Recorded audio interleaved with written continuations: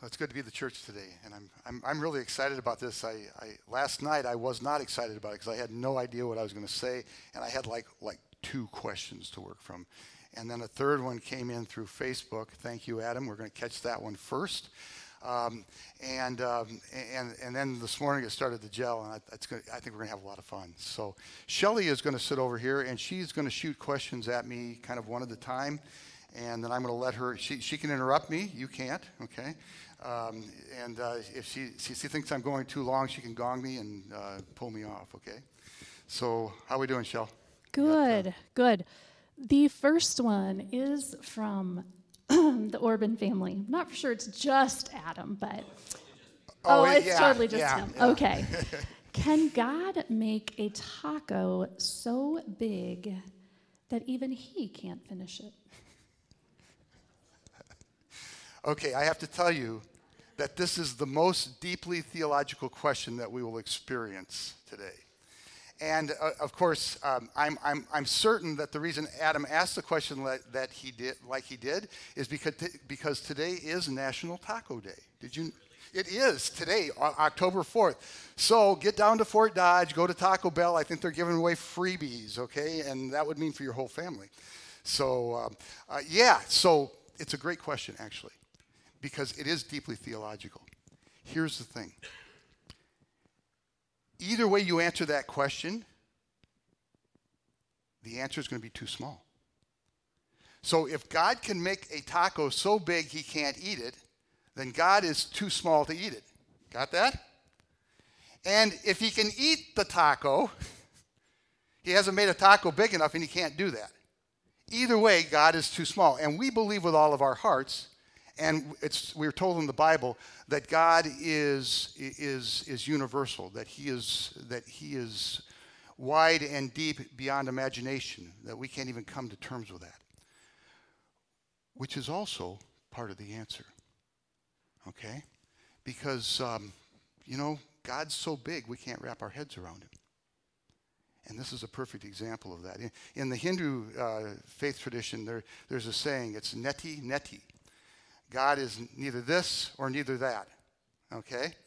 Because if God is this, then he can't be that, and that over there. So he's not that, and he's not that, because then he can't be this, and he's not that up there, because then he can't be these things. So neti neti, God is neither this or that. And I think that's what's happening in the Christian Bible as well. Right? So, for instance, Moses asked God in Exodus chapter 3, what is your name? Well, the reason Moses wants God's name is so that he can take God, put him in the palm of his hand, and stick him in his back pocket. It's like God's his lucky rabbit foot, and he's in charge of God. God's small enough that he can contain him. All right? Does that make sense? The lesson that Shelley just read. Why does he speak in parables? Well, he speaks in parables because it's kind of a riddle. Because it reveals things, but it also conceals things. And that's the nature of God. As soon as we think we know what God is and can kind of put a box around that, God is already too small. Because we can't do that. We can't wrap our heads around who he is. And so the Bible is not an answer book. The Bible is a riddle book. Because the biggest riddle of all is the God who creates everything and loves these little insects on this tiny little planet. Loves them so much that he dies for us. How can that be? So, if the Bible's a riddle, and I believe it is, I believe that with all my heart, because we can't possibly understand who God is because he's too big. And as soon as we do think we understand it, all of a sudden God's too small. So the answer to your question, Adam, is yes. God can make a taco large enough that he can't eat. And yes, he can eat it. All right. Next question. The next question. Another lighter one, and then we'll get to a deeper one. Well, I thought that was pretty deep. Well, it was. Thank you, In Adam. its own way, yeah. Does God control the weather? And that is by my granddaughter, Marie, right? It is. I will just tell you, my granddaughter, we had pizza on Friday, and I told her I was doing this question and answer, and so she came up with this question: does God control the weather? Well, God made everything, right? And he didn't just make it. He made it by just simply saying, boom, there it is. Let there be light. Let there be the earth. Let there be this. Let there be that. Let there be life. Let there be clouds. Let there be storms. And so, yeah, God is in charge of the weather. I believe that. I also believe that God uses the weather from time to time to send us messages. So, for instance, from the 6th hour to the 9th hour, darkness fell across the entire world. Y'all know where that came from, right?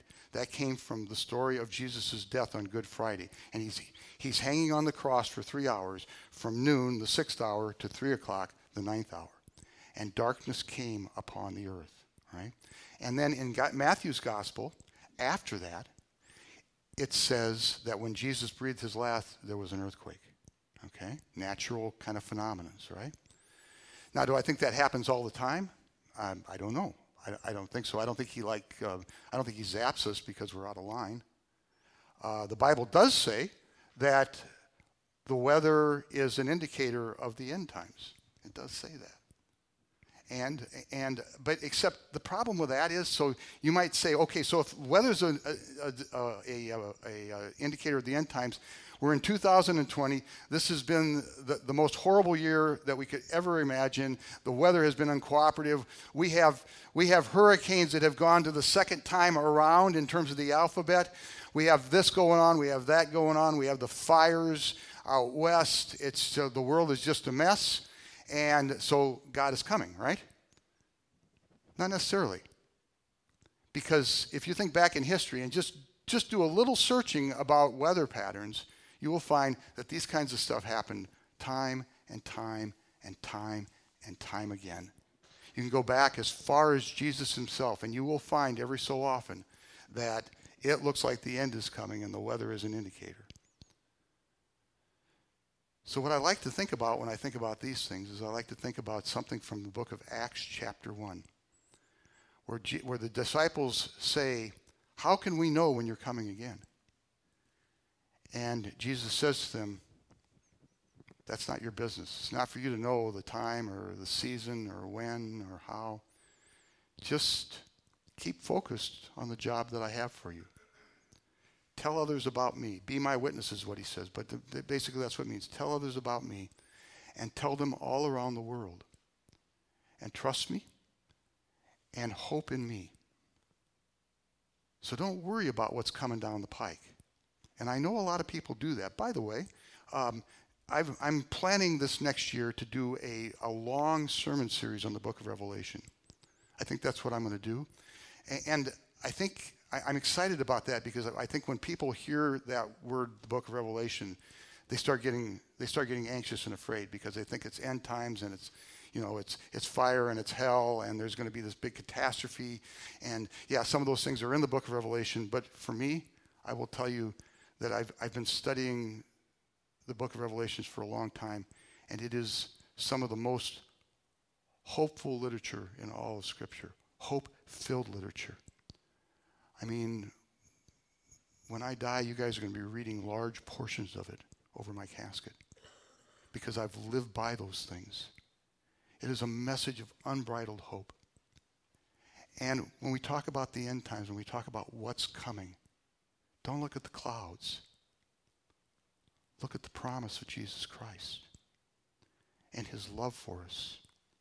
And those little messages he's tossed in the ocean in a bottle and sent back to us that say, whatever's in here, it's going to be like 1,000,000 times better when you get there. So I hope that answers your question, Marie. Probably a little more than you wanted, but yes, he is in charge of the weather because he is God, right? All right, next one. All right. The next one. God is in charge. Oh, here we go again. What does that mean to you? Okay, what does that mean to me? Okay, and I think that was Keith, if I'm not mistaken. Excuse me. It's not COVID, it's just fall. So God's in charge, and what does that mean to me? When I think about God being in charge, how are we doing here? Is this at all interesting? But I like putting you guys to sleep. Okay, well, I try not to. So, yeah. So God's in charge. What that means to me is, when I think about what God's in charge of, I think about my life, my purpose in life. I think about the lives of the people around me and their purpose in life and where they're called to be and what they're called to do. I think about the congregation I serve, and especially this congregation. I think it's an exciting time. I think that there is purpose and direction for us. And I think God's in charge. What does it mean to me? Is that right, Shelley? Okay. And when I think of that, I think about, God has plans for us. He's in charge. Now, for me, what that means is I'm not going to sit here and cross my legs and do this and say, well, let me know when, God. That's not going to happen, because nothing will happen. It's just, you're just going to sit there and do nothing. There was a great little comic I found years ago. It's a guy sitting beside the telephone, looking at the telephone, and he says, Harvey is in need of a new vacuum cleaner, but he only buys from telephone salesmen. So he's sitting there looking and waiting for the phone call that will come from the vacuum clean salesman who he knows someday will call him, and his carpet is going to be like this with dirt by the time it actually happens. And I think we get stuck in that a lot. I really do. So what we do is we make the plans. We do our best at looking out and setting points on the horizon. We're calling them visions, and we're going to be talking about visions in a big way next year. We have a committee that is working on where the church is going in the next 10 years. And we're getting to the point where we're starting to wrap all that up. So we're making plans. We're thinking about what's it going to look like 10 years from now. Who's going to be your pastor? How are you going to choose that person? What kind of ministry do we need to be looking at? How do we continue to invite young people? And I will tell you that is happening big time. Come on a Wednesday night. Most of you who have been here for a lot of years, you won't recognize 3/4 of them. It's just cool. Okay? But so we make the plans. We set the points on the horizon, but God is in charge of the results. And it doesn't matter that point that we've set on the horizon is where we actually end up. We just go. And God's in charge of the results. And he might do this, and he might go somewhere along the line, and he's going to do this. He's going to say, that was a good idea, but you need to head this way. All right? Case in point, and I'm not trying to tell you how great I am, because I'm not. When I was in St. Olaf in Fort Dodge, we had this vision of putting together a youth coffee house in Fort Dodge for troubled kids. And we took it on as a congregation. And we studied it for 6 months, and at the end of 6 months we said, we all agreed, this is not feasible. We can't do this. Okay, so we had that point on the horizon. We went out there, and we got to a point, and the realists in the crowd, because I'm not that, if any of you know me, you know that, the realists said, hey, look at the numbers, look at the kind of energy it's going to take, look at the kind of volunteers it's going to take. We can't do it. Thump. And then God went like this. He went, shoop. And he put in front of me 3 of my colleagues, pastors in other faith communities in Fort Dodge. And we started having coffee together. And pretty soon, it wasn't St. Olaf's project. It was a citywide project with 5 churches involved. That was, oh my goodness, let me think. That was 7 or 8 years ago, maybe 10 years ago. It's still going.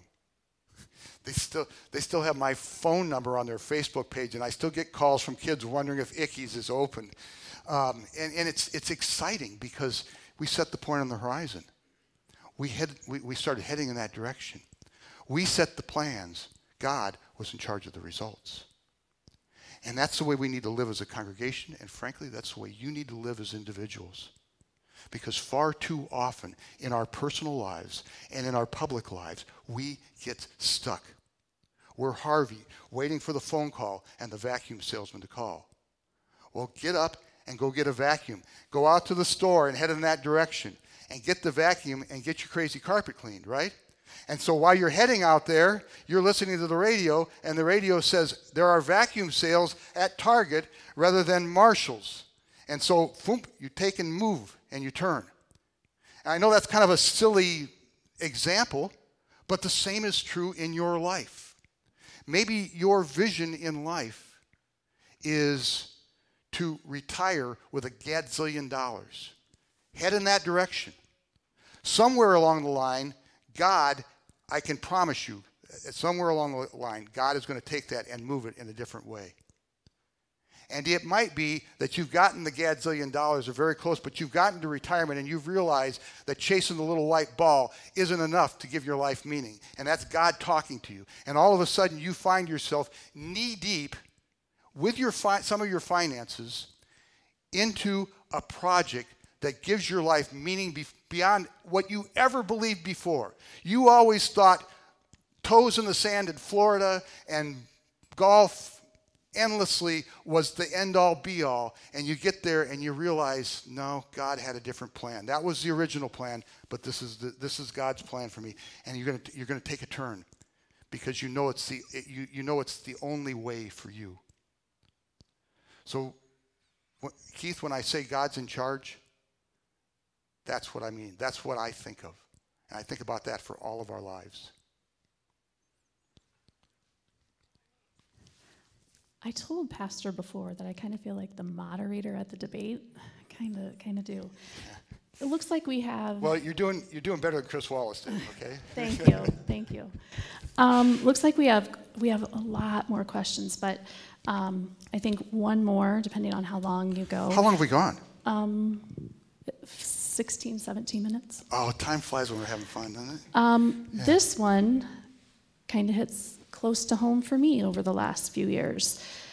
So it says, why is death so scary? If God only gives you as much as you can handle, how does God know when you've had too much to handle? Wow. Do you all hear that? What a fabulous question.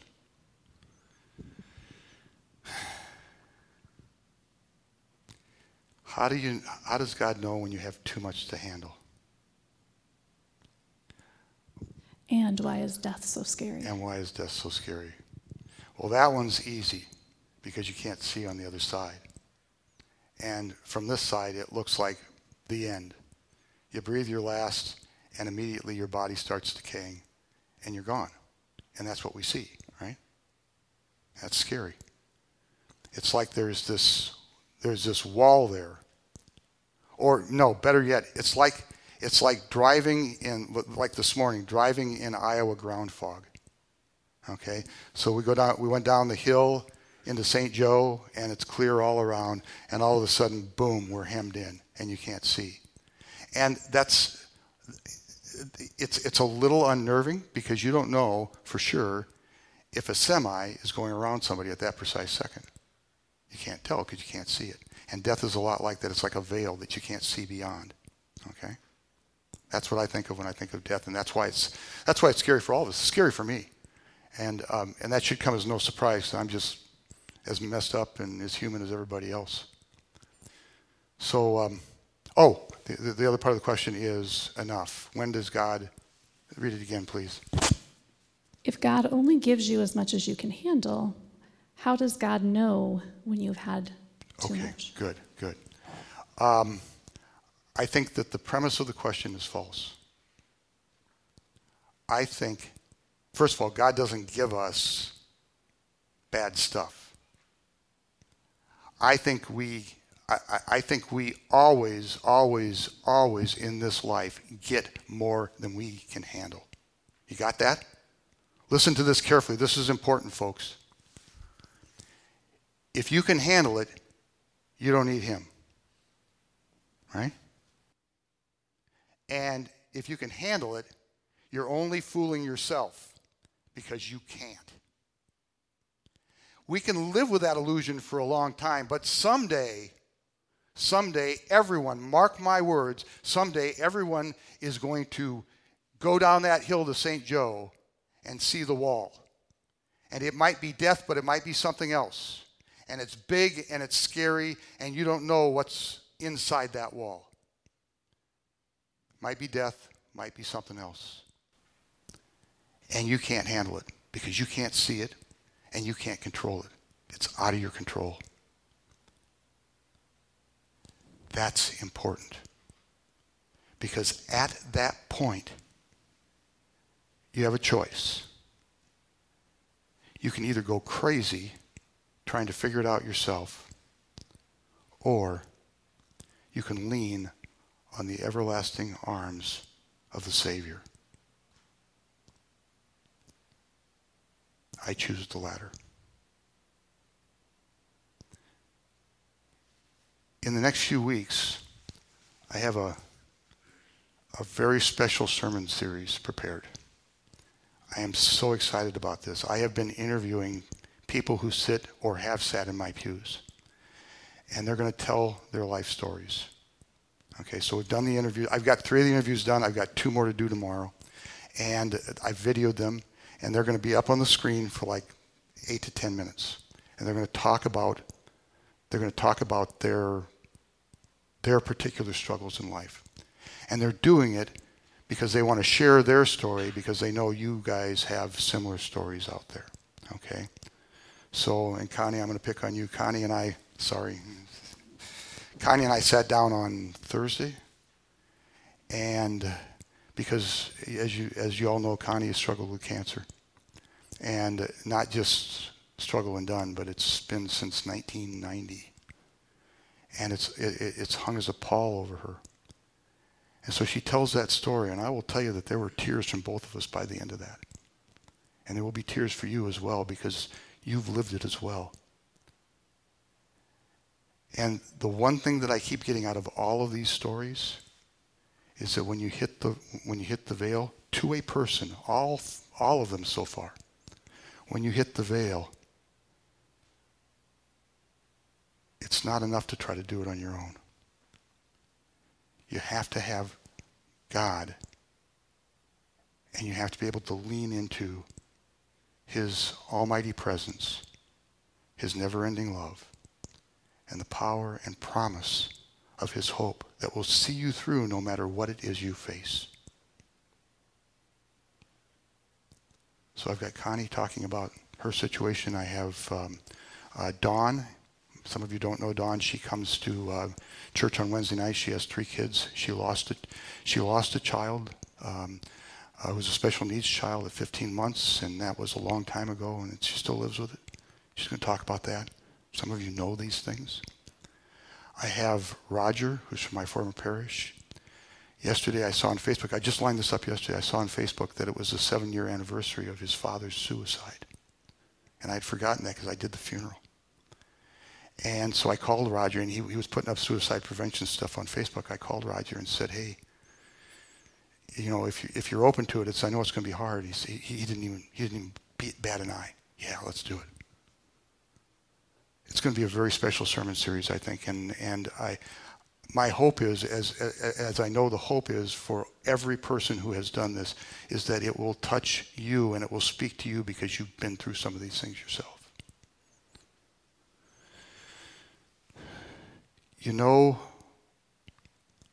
when you've been given too much, when you know that, when you find yourself leaning on God. You want to do another one? Am I like boring you guys to tears? He had told me before, jump in if you want. And I said, no, I really don't want to. But this one, yeah. if I could just add. I should have asked you that because it's something you've just been through yourself. 3 times recently. And what I can tell you is that death is scary, like Pastor said, because you don't know what's on the other side. But as believers, we have an idea what that is. And it's not actually dying, or it's not what comes after that you're scared about. It's the actual process of dying. And that's what's so scary, because you don't know what's going to actually happen.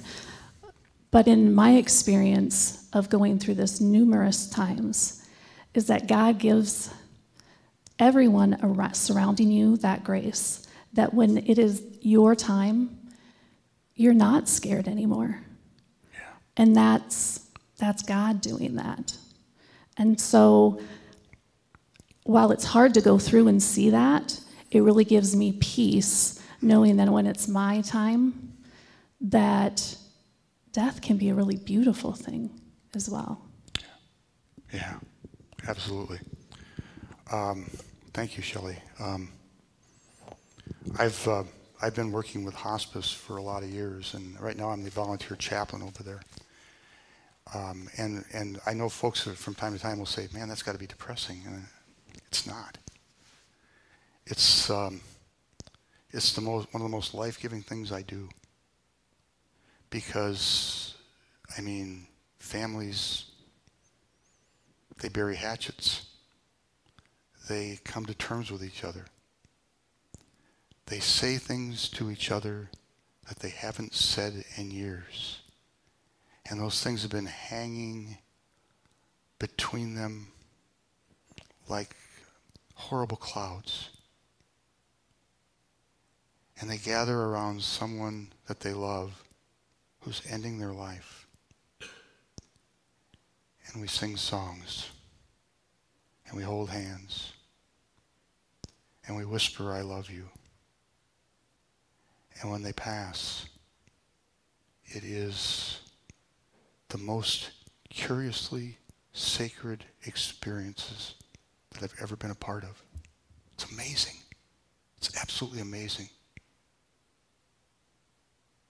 I hope that for all of you, when it comes time that you are laying in that bed, that it will become that kind of transition. And that your legacy in your final moments will be a legacy of life through the grace of Jesus Christ. Shelley, do you have anything to add to that?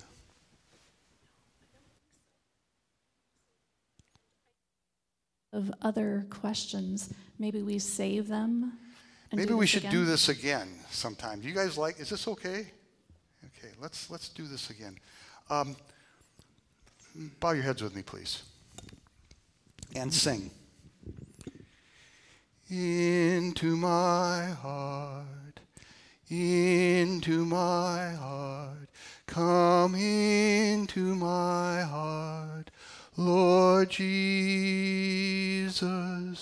come in today, come in to stay, come into my heart, Lord Jesus.